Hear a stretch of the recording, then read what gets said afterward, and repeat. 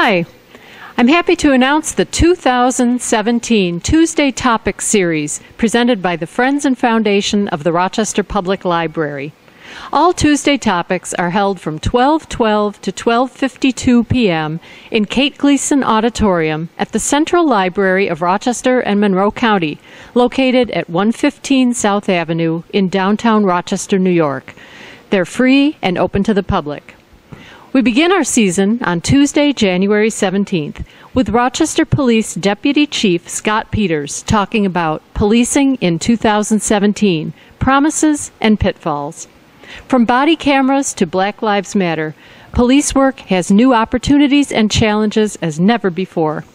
Hear how responsive the department reorganization has been to those opportunities, and learn what the greatest challenges to public safety are today. On January 24th, with AHL and Rochester Americans Hall of Famer Jody Gage.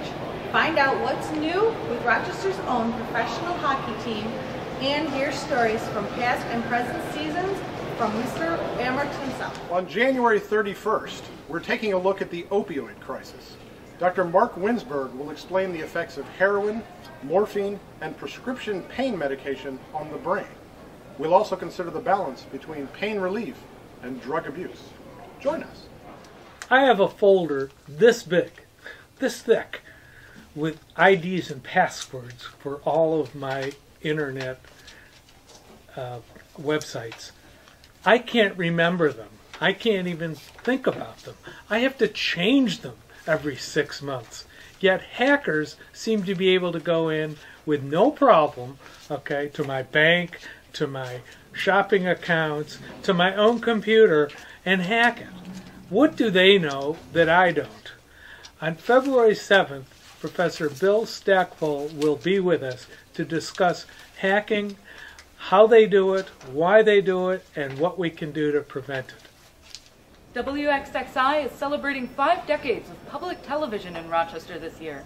Go back in time to hear about the studios in the old East High School and learn about the dedication of Harold Hacker and the founding trustees.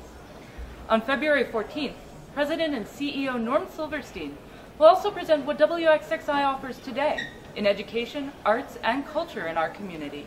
We're talking about refugees on February 21st with Lisa Hoyt of Catholic Family Center. How does the United States and Rochester in particular assist refugees often arriving with serious health risks, economic difficulties, and mental health strain? Learn how Catholic Family Center has helped over 15,000 refugees resettle in Rochester. Western New York has abundant fresh water, but how clean is it? Is it safe?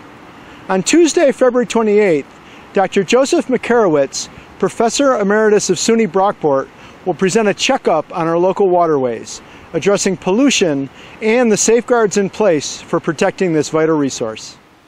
Hello. This year marks the 100th anniversary of women winning the right to vote in New York State, and now women are holding unprecedented levels of leadership in government. On March 7th, Deborah Hughes of the Susan B. Anthony Museum and House will tell us about the suffrage centennial and the events planned to celebrate these achievements, while remembering the history of women's struggle for political, social, and economic equality.